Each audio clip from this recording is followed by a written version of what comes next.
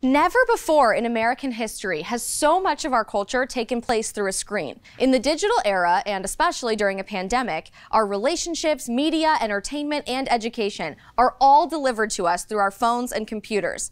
So if we're serious about winning America's culture war in the conservative movement, we have to go where the culture is, on social media. In this episode of On the Frontlines, we're covering the digital fight for America's future on campus at the University of North Alabama, Wesleyan College, the University of Washington, Juilliard, and even the Supreme Court of the United States. We'll sit down with one of our outstanding Turning Point ambassadors who's making a difference online and meet a California professor spreading leftist propaganda all over the internet. All this and more, I'm Isabel Brown, and this is On the Frontlines. On campus, the left tries to silence us. There's a lot of liberal indoctrination. Universities don't stand for objective truth. Assaulting us, threatening us. We are on the front lines. Hey guys, my name is Kangmin Lee. It's like Kingman, but you switch the vowels. And I am a Turning Point USA ambassador, a social media influencer, speaker, and commentator. Recently, I was fired from my job because of the conservative beliefs I shared on social media, namely being against the vaccine mandates and being very pro-Second Amendment and believing that we should have the right to keep and bear arms. And it is never easy being a conservative in today's day and age, but I believe that we need to fight and double down because our beliefs are actually more popular than you would believe. So, my name is Kangmin Lee, and I am on the front lines. Please welcome to the show one of our rock star TPUSA ambassadors, Kangmin Lee. Kangmin, I'm so excited to have you on the show. You do some incredible work with our TPUSA ambassador team. We do a lot of work together with Students for Life, but I know your journey to really find your voice and build a following on social media started for you in college. Walk us through what that looked like a little bit. Yeah, so actually it was my last semester of college when I became conservative. So throughout college I was pretty liberal. And then it was my last semester of college when I realized the media lies and the slandering and the smears around conservatism and Trump, President Trump. And then I realized, wow, I dug into it and I became conservative. And I was actually pretty quiet. So I was pretty quiet because I knew all my friends were liberal, and they're very outspoken liberal, posting about BLM and social justice, transgenderism, all that stuff. So I started a separate Instagram account, and I just started to post, and it was private because I was working for a corporate company. And then I realized in October, November, I was like, okay, you know what? If I'm going to do this, I'm going to go all the way. Because I know there's a lot of Asians out there too who are conservative, but they're just so scared because there aren't Asian conservative voices. So I started to speak out, and I started to make content, and then people started to find it, and then now I'm here. As you have built a following and generated such an incredible audience, you're approaching 100,000 followers on Instagram. Just passed it. You just passed it today. Yeah. Oh my gosh, that is great news. Congratulations. Thank you. And about 50,000 followers on TikTok. What type of content were you feeling inspired to share with people? So the kind of content that I put out, whether it's comedic skits, or whether it's factual infographics, or just pictures of me with a long caption, everything is just to galvanize and invigorate people to fight, because right now, we are in the fourth turning, and we are the generation today that will determine whether or not we have a country. As our world has transitioned so severely to an online platform in the time of COVID-19, online content has never been more important than it is right now. And you talk a lot about these traditional values online, Christianity, having a faith in something bigger than our society, really rooting yourself in marriage and a family. Why do you feel so inspired to share that type of content, and what drives you in those areas? Because it's the key to prosperity. And so, life is suffering, and Jordan Peterson talks a lot about this, but that's just a guarantee in life. But then what gives you meaning? What gives you purpose? And it's a lot of these traditional values, and what we see today is a war on these traditional values, because nefarious actors in Hollywood and big tech and our government and academia, entertainment, everywhere, they don't want you to be happy. They don't want you to be fulfilled, and they want to be the reason why you live, right? Yeah. After graduation, you have stayed very vocal and even gotten more vocal about your most interpersonal values and beliefs, especially on social media. How has that impacted your real world life, particularly in the job market? Has it been difficult to find a job, to keep a job? I know there's a story from this week that you and I talked about before the interview. Would you mind sharing some of that with us? Yeah, so I just got fired. Still heartbroken, by the way. I just got fired, so I worked for a pharma company, and so I was pretty quiet about it. Obviously, there's a social media policy with that company, so if I shared anything about the company, and then the only thing I shared about the company is that they imposed a vaccine mandate, and I'm going to oppose it. I started to speak out against the vaccine mandates, and I started to speak out at the company as well, and then they saw me as a threat. Like, that's just what it is. A violent threat, if I remember from your Instagram Live. Why did they say you, of all people, who, by the way, is the least violent person that I know, posed a violent threat to the company? They said that I posed a reasonable violent threat to the company because I said on my social media, I will fight like hell against the vaccine mandates. But I clearly said in the caption underneath that, start conversations, talk to people, get the information out there, don't be silenced.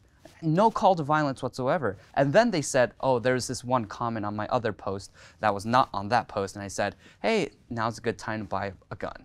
And then they're like, they equated so that. two completely different issues. Yeah, and then they're like, oh, based on these posts, we have come to the conclusion that you pose a reasonable violent threat, and this is an egregious policy infraction, and you go against our company policy, and we fired you. What completely baffles me about your story from this week, and really over the last few years working in science, we're both from a science background, which is awesome. You were just advocating for something that scientists forever have been passionate about, and that is medical freedom, the ability to decipher what is objective truth and make those decisions for oneself. I have yet to ever meet a scientist until this last year or so that was opposed to medical freedom, and now all of a sudden asking the right questions, going after the data and really analyzing that on a deeper level is frowned upon, and even find an opportunity for you to get completely fired for your job. Knowing all of that, and knowing that science has so dramatically changed over the last few years, would you still go back and make the same posts about medical freedom on your social media, knowing it ended in you losing your job? Oh, 100%. I mean, absolutely. Questioning science is science. That's the whole point of science. You have a hypothesis and you test it, you question it, and then if your hypothesis was wrong, then you change it. But then they establish the science, and then we say, hey, no, you're wrong. And then once they can't hold on to that narrative any longer, they keep shifting the goalpost. And I'm not here for it. And I will always, always, always stand up for medical freedom because I care about my fellow Americans. And ultimately, again, I don't want to raise a family where they have to get the 30th COVID booster shot in order to get a burger from Shake Shack. You have been so inspiring in the last few months, courageously posting everything that you believe in and encouraging people to wake up online. And that digital medium is so important now more than ever before, because we have an opportunity as individuals and even independent journalists, so to speak, to reach so many people all at once outside of the people controlling the narrative. What messaging do you have or advice do you have for viewers of the show if they are interested in starting to grow a following on social media? Where do they start? What can they run after? How can they use social media as a tool to tell the truth? I think Charlie said this in either back in July or in December, but he said that we're all influencers. We're all influencers to a certain extent. I know that word kind of became like this cool thing, like, oh, like this social media influencer with all these followers, but the most impact that you can have and the most contributions, I guess the biggest contribution and most meaningful, significant contributions you can have to this world is to change your local communities and your home. Be a loving father, mother, brother, sister, you know, whatever you are in your family, right? Take care of your family members, make sure they know the truth. And then also in your local communities, in your church, in your school, anywhere you are, make sure you're changing hearts and minds, you know, grab a coffee with a friend, love them, show them that you're listening to them when they're misinformed, show them the truth about what's going on in the world.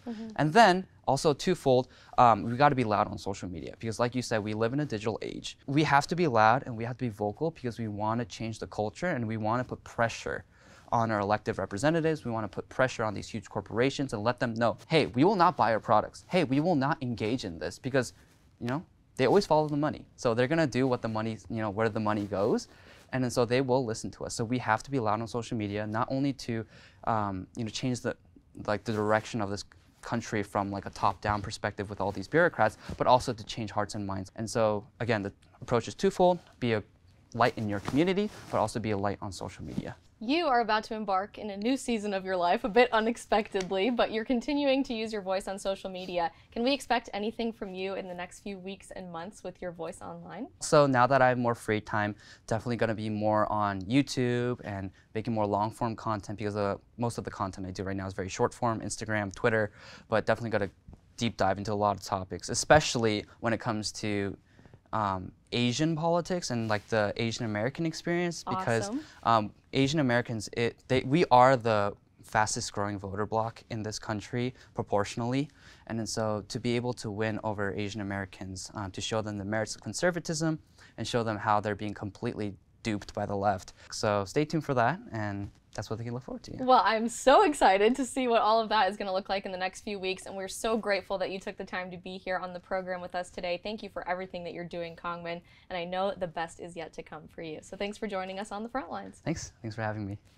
Coming up, we have more crazy stories of leftists infiltrating higher education in our state of campus. Don't go anywhere. This is On The Frontlines.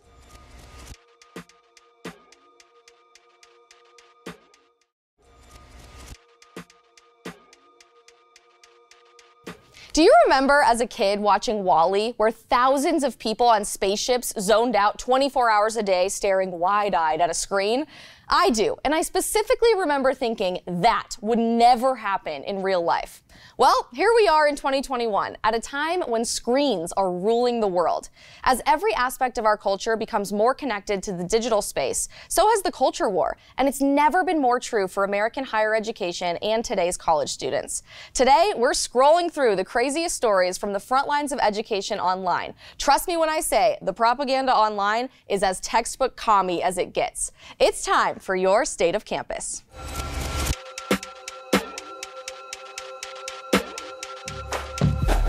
Conservative voices on social media have been considered controversial for some time now, but today there are off-screen consequences for those who dare to challenge the left's narrative online. This year, the president of the Student Government Association at the University of North Alabama faced calls for his resignation after he posted his religious views regarding the LGBT community on his personal social media. Jake Statham reposted a photo of a shirt that featured a rainbow and the words, "Born this way, you must be born again," on his Instagram story. Immediately, chaos ensued on campus, calling for Jake's resignation, including the creation of a Change.org petition which said, while people are entitled to their own personal beliefs, as the SGA president of a university with an active LGBTQIA+ community, Jake Statham needs to show he is capable of protecting the interests of all students. As long as our SGA president is openly homophobic, it would be impossible for UNA to truly be a safe space for the LGBTQIA+ community. So clearly he is not entitled to his own personal beliefs and not entitled to his personal freedom of religion, but is entitled to only post things on his personal social media that are accepted by all. I'm sorry, but posting a controversial shirt doesn't just automatically create a dangerous place for minority groups on campus. If you dislike someone's shirt, feel free to tell them, but don't cancel them over it. Look, whether you agree with Jake's position or not, the response to a single 15-second Instagram story on someone's personal social media account should not be an immediate calling for their cancellation. Makes me really wonder if we're just entitled to hate and censor anyone who dares to say something controversial. You know what's worse than being forced to resign from student government? Being expelled from your university for a racist social media post that you never even posted in the first place. Georgia's Wesleyan College recently made the insane decision to expel a student for allegedly, keyword here, sharing a social media post containing the N-word. The school's president, Vivia Fowler, said on the morning they learned of the post, they launched an investigation and expelled the student that afternoon, giving her the right to appeal. Of course, the student did appeal because it turns out the post wasn't even made by the student. Instead, it was someone else posing as a Wesleyan College student with a fake account on social media. Campus hate has gotten so bad that school leadership automatically assumes that conservative students are always responsible for hateful acts and posts. The nerve, the nerve! The school immediately backtracked and reinstated the young woman at the university, but they also used the situation, of course, as an opportunity to tout their diversity efforts. They said reinstating the student will not deter us from doing our part to denounce racism and hate. We are proud of our diverse student body. When it comes to diversity of thought, though, Wesleyan is about as diverse as a white girl reading Nicholas Sparks on the beach while sipping a pumpkin spice latte. Want to know what's just about as basic as that? Leftist professors in leftist universities. Gross. Up next is our Professor Watch List.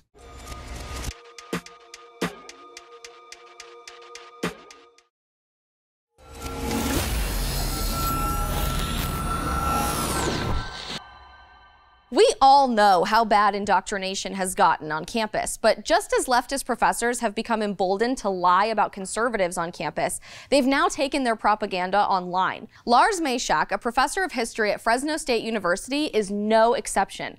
Lars has publicly called for the execution of both former President Donald Trump and all conservatives on his Twitter. Of course, this type of content is allowed to be posted, but President Trump is prohibited from posting anything. Makes sense in this upside-down world. This college professor actually tweeted, "Has anyone started soliciting money and design drafts for a monument honoring the Trump assassin yet?" But wait, there's more. He also tweeted, #the resistance, #ethnic cleansing. Justice equals the execution of 2 Republicans for each deported immigrant. Just imagine for a moment if a conservative professor had said this about a liberal. It wouldn't be a tweet, it'd be a croak. The outrage would break Twitter. Social justice snowflakes everywhere would flood every feed with regurgitated memes about systemic racism and white supremacy. Phew! I'm exhausted just thinking about it. And that's the hypocrisy we're up against. I'd say Professor Meshack's tweet is shocking, but since the left has already normalized the murder of children, it's no wonder they get away with tweets calling for executions of conservatives. Lars Meshack, you're on our list. And all you other educators out there, keep it up, and you just might make our professor watch list.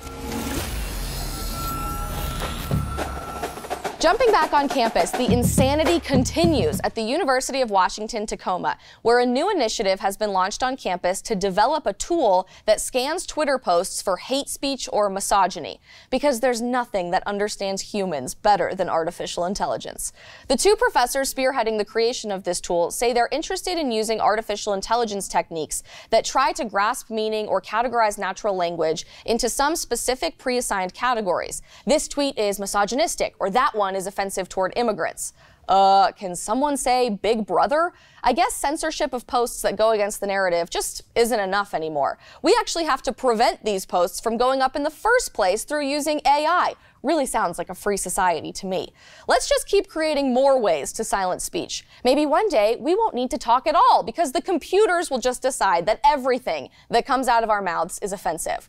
I am convinced that leftists have never seen or read science fiction, by the way, because if they did, they'd learn that when it comes to robots patrolling society, things never end well for humanity. Ever seen I, Robot 2001, A Space Odyssey, and The Terminator? Or how about Avengers Age of Ultron?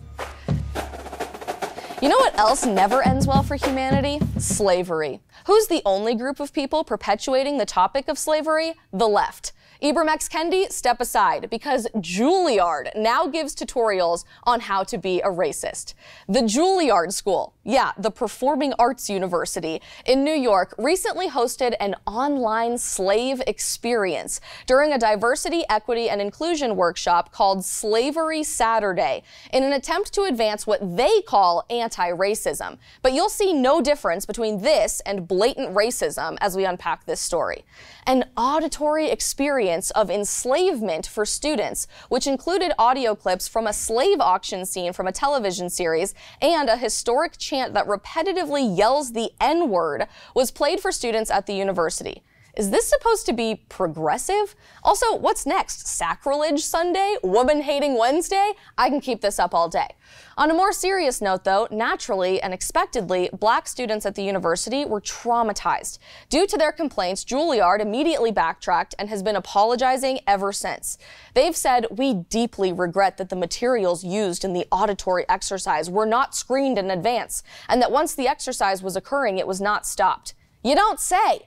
Reminder. We live in a world where educated adults are afraid that Dr. Seuss characters might look racist. But reimagining slavery, a literal crime against humanity, is totally fine at a school where people do ballet.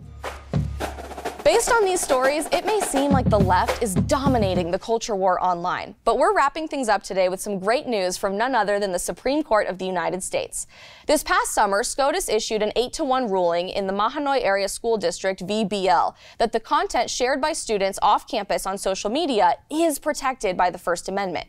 Campus Reform reports that BL, the plaintiff, who chose to remain anonymous, sued her school district after her school kicked her off the cheerleading squad due to a profane rant about about the school that she posted on her Snapchat.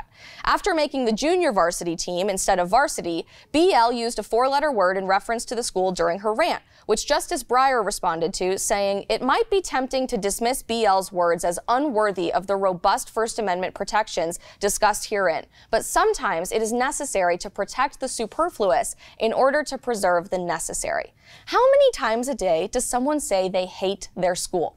Should I be banned from school for expressing my anger after I just went through sweat and tears in tryouts only not to make the team I worked so hard for? I get it if BL was like 10 and her parents were telling her not to swear, but this is a teenager just trying to blow off some steam. I'm sorry that the school is offended, but do you want all your students to be happy and grand every single day when they're not? They will all literally turn into psychos. Congrats for BL for winning the case and proving that you can use your First Amendment as you see fit. Way to stand up and fight against social media censorship. You have proven that schools cannot discriminate based on what you post online. To all you students out there, do not stay silent when your campus tries to make you silent. No matter what, you will always still have your First Amendment, and no deranged leftist professor can take that away from you. Now that's a state of campus.